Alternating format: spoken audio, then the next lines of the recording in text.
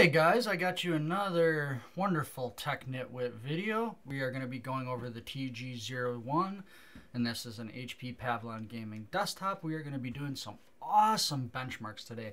I'm going to be comparing the 690 versus the TG. This is pretty much Intel versus AMD, NVIDIA versus Radeon, and we're going to see who stacks up to be the best out of the two. This is a $700 computer. Yes, it is 1 year newer. I do like the airflow on this computer a little bit better. I like the front of the case, how it comes off, and I definitely like the drive cages versus the 690. It does have a little bit more room for graphics cards too. We measured 10.5 versus 10 was the other one. I think a 10 and like a quarter was the other one, and this is like 10.5. So you can get the larger graphics cards in here. It does not have that little caddy thing in the side. Anyways, I'm not gonna talk too much about this thing, but we are gonna start. Let me show you. I do want to go over a couple videos that we're going to be doing. I am going to be doing, an upgrade video of this guy and the 690. We are going to be doing probably a tear down, tear up. We're going to be doing some video gaming, Fortnite, Battlefield, a couple other missed games, and then the benchmark videos of before and after. You'll see what it is upgraded and then non-upgraded. So guys, give me a couple seconds and I'm going to get the first benchmark set up and I'll be right back with you. We just took a short break really quick here. I got this all set up, made sure it was working, making sure it's perfect, making sure all the stuff was showing up. But we're going to jump right into this. We are going to jump into a TimeSpy benchmark. This is a DirectX 12 benchmark. It will, DirectX is the most modern graphics type of back-end driver. I'll get some more information for you on that. That's pretty much what I know it is. It's a Windows managed package, but this will give you frames per second and how hot your system's going to get and so on. And then the last but not the next benchmark we will be doing is Firestrike. So I'll stop talking. I am going to come in here and make sure the demo is off, and it is now, and then we're going to go ahead and hit run. I am going to time lapse this, so I might have some talking in the first minute or so before it starts, and then it's going to go to time lapse, some music, and that'll kind of be the variance for each benchmark. Otherwise, their benchmarks are about 5 to 7 minutes a pop, and I really don't think somebody wants to sit here just watching benchmarks for a 20-minute video. So guys, I will get this running and we will get this starting while I'm talking. I will have links for any benchmark that has a linkable URL in the description down below. So if you guys are wondering what the stats were, all through the benchmark, you can take a look at it. If you're thinking about buying this PC, you can see your exact benchmark. I will say from the benchmarks I've done with this already, it gets 2 thumbs up from Tech Nitwit. It is a very comparable gaming computer. So I'm going to time lapse this really quick and I'll be back with you guys at the end of the benchmark.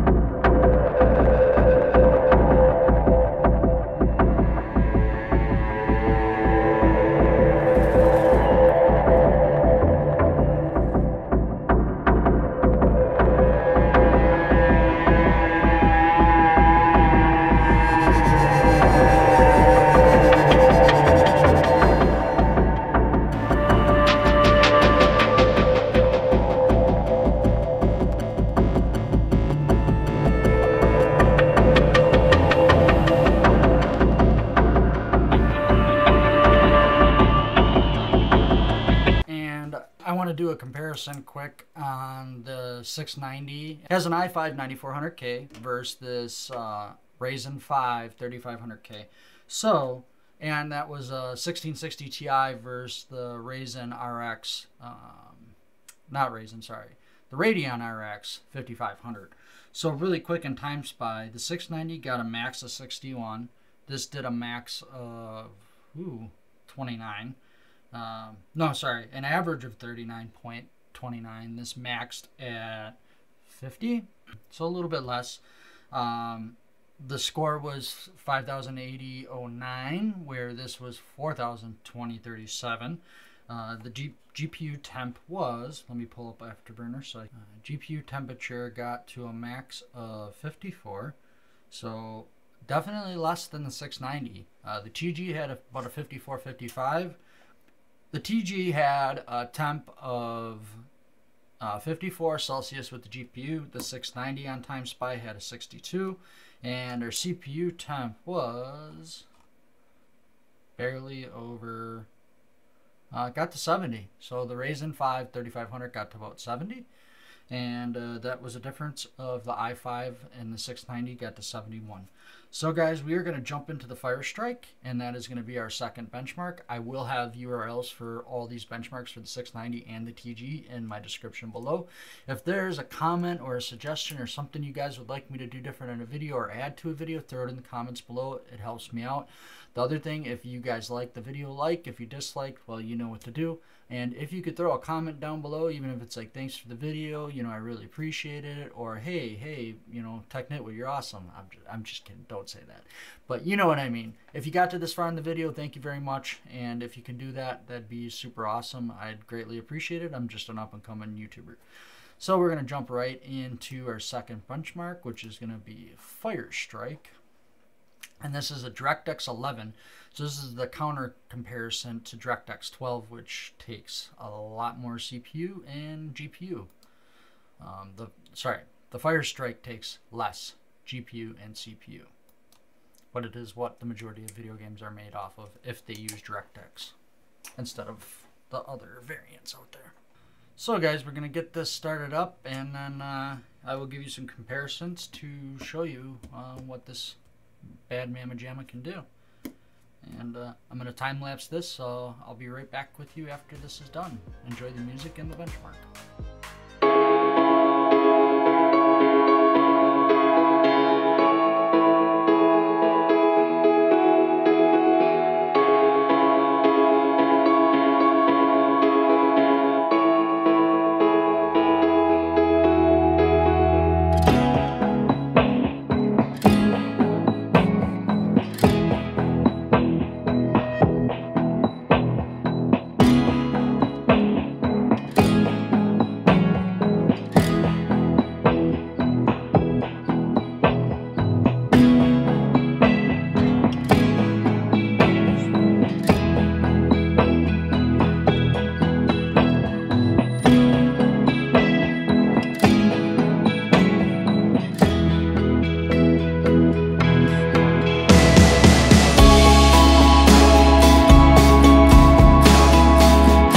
We scored a wonderful 10,815, and we were looking at the first GPU test is 61.90. Our graphics test number 2 is 51.50. We did have a couple times we maxed out to 120, 111 frames per second. Makes me think that they have some room with these drivers to optimize DirectX 11 and DirectX 12 games. So I'm going to say max FPS was 111 because that's what it came to. Average FPS was 71. Our CPU temperature throughout the benchmark, our max temperature was 67 Celsius. Our GPU temperature maxed at 52 Celsius. So that is the AMD variant. If we flip over and look at the Firestrike for our 690, the max was 86 FPS. So this actually maxed out higher, but it did maintain 73.4 FPS of an average.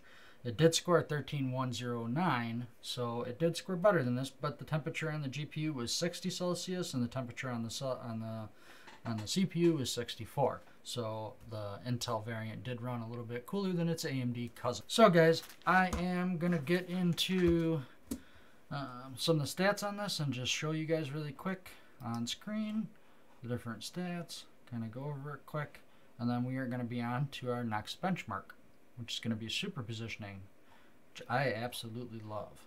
That is a cool benchmark. So superpositioning I just do on 1080p by medium. It uses about 1.2 gigabytes of VRAM, and yeah, we're going to go ahead and run this bad mamma jamma. The one thing I don't like about MSI is you have to sometimes set the record and stop, otherwise it won't give you the correct stats. It can skew them a little bit. So right out of the gate, we're getting about 64 FPS. We're averaging 29, 30.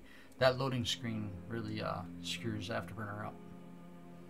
The max, we've hit 71 in this so far, but I'm going to time lapse this really quick and I'll be back to you at the end of the benchmark.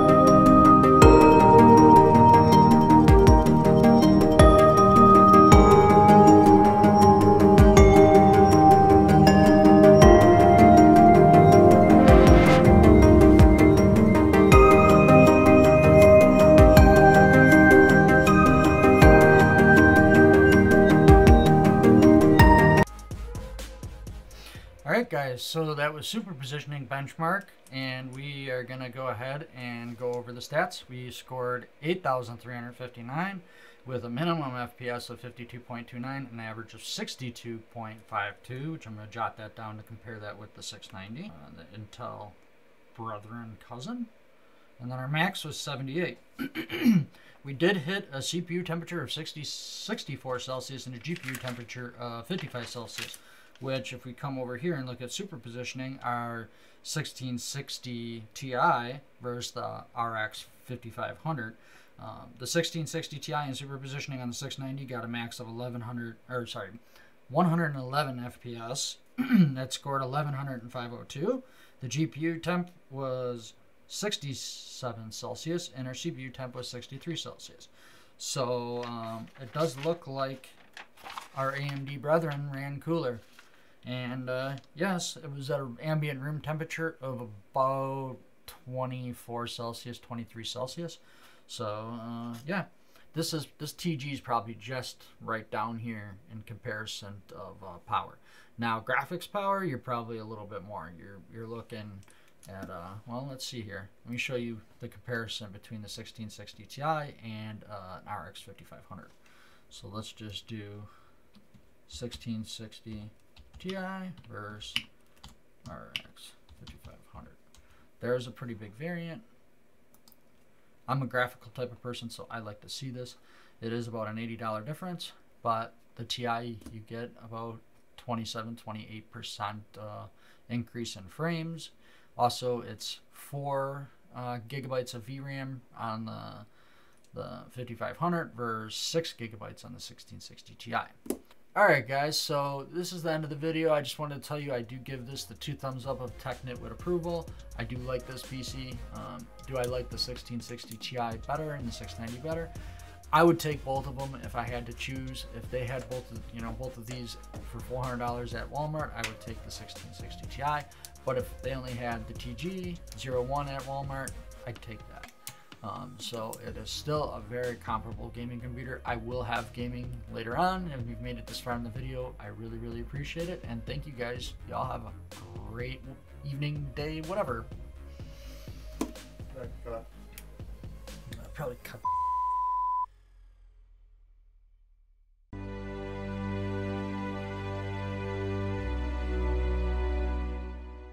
Hey guys, it's TechNitwood here. Make sure you guys subscribe and like and hit that bell. Thanks.